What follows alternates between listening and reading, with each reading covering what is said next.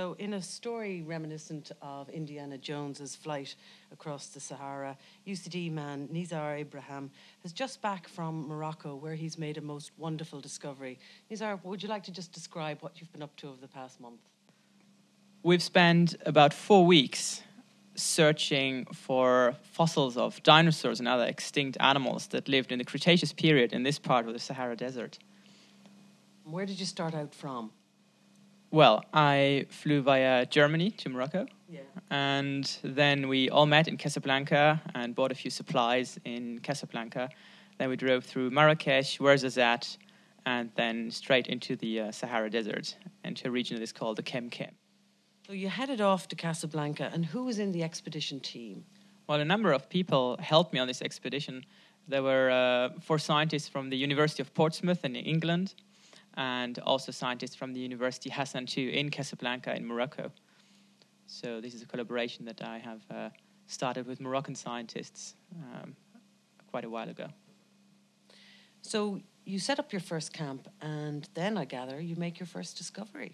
Yes, our first major discovery were dinosaur footprints. We found a sediment layer that preserved dozens of dinosaur footprints, some of them very large, some of them recording several animals walking along the same trail.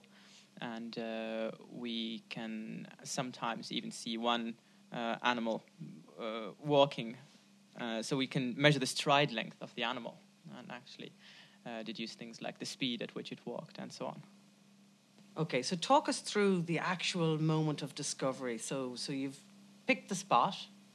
You're out of the Land Rovers, you've looked at the landscape, you've decided this is the place to look for this dinosaur. Were you looking for a particular dinosaur? Well, not really. I think you can't be that picky because it's quite difficult to find good dinosaur fossils in this part of Africa.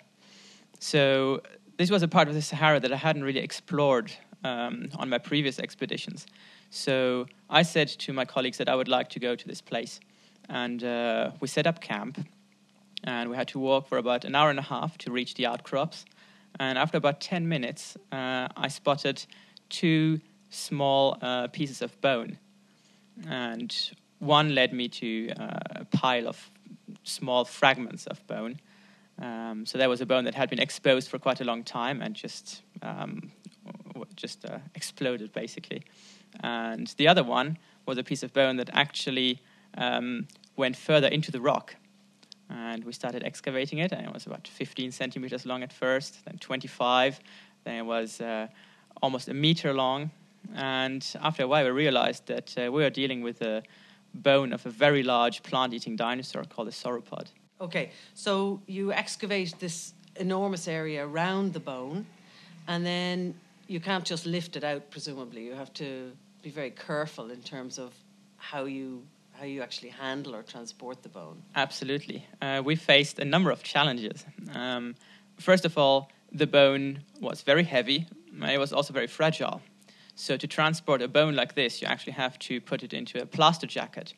But we didn't have enough plaster. We didn't even have enough water. So my colleague Dave Mattill and myself drove through the desert at night to reach a small town on the edge of the desert where we bought plaster and water. And then we returned and started putting plaster on the bone, but the plaster wouldn't set.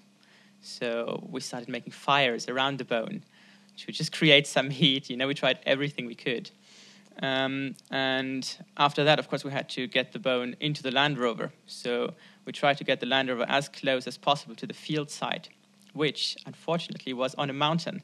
So we had to transport the bone down the mountain. So we had to move thousands of rocks and stones to create a safe path to actually carry the bone down the mountain. So it's like the bone is on a stretcher almost. Yes. We used everything we had.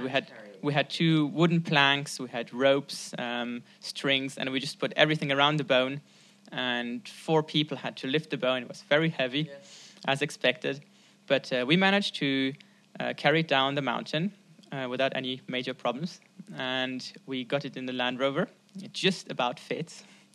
And after that, the Land Rover was so heavy that it kept sinking into the sand. So quite often we all had to get out of the car and just let the driver maneuver the car around the sand dunes. But we got back onto the tarmac, and we thought it was all over, but then we still got caught in a snowstorm on our way back as well. Okay, so you're driving through the snow with this wonderful bone in the back of the Land Rover. So you must have felt very excited at this point in terms of the discovery you'd actually Absolutely. made.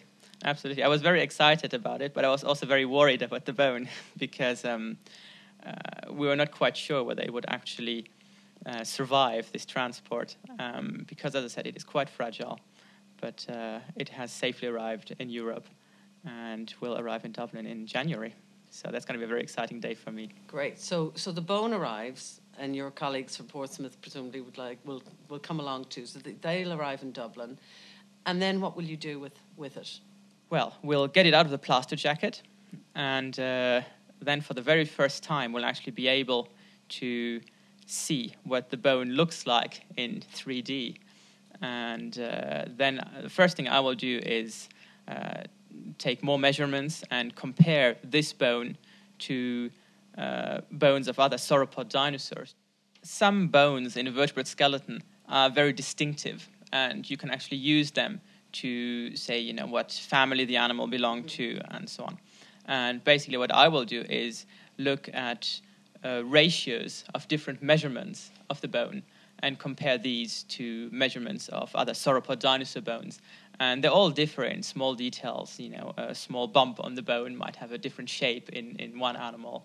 And our bone looks very different from sauropod bones that I've seen so far. It's very bulky, it's very heavy, and this was probably a very heavily built animal, an animal that probably belonged to a type of dinosaur that we call titanosaur.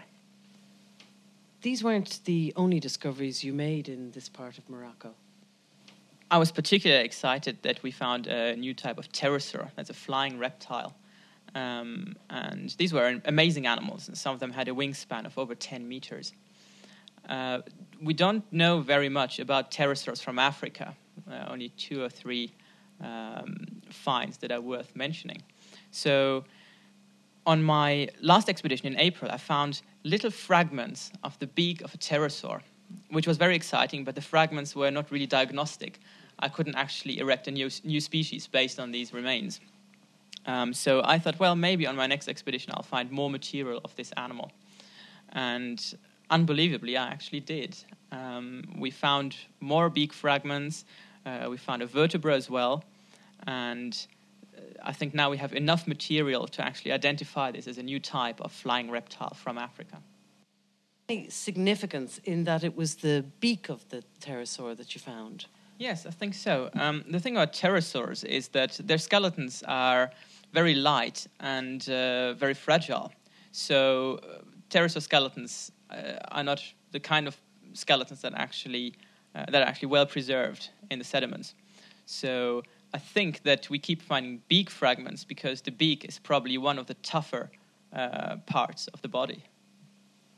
People's general image of the Sahara is of rolling sand dunes, but I gather that the part you were in for this discovery was actually quite different.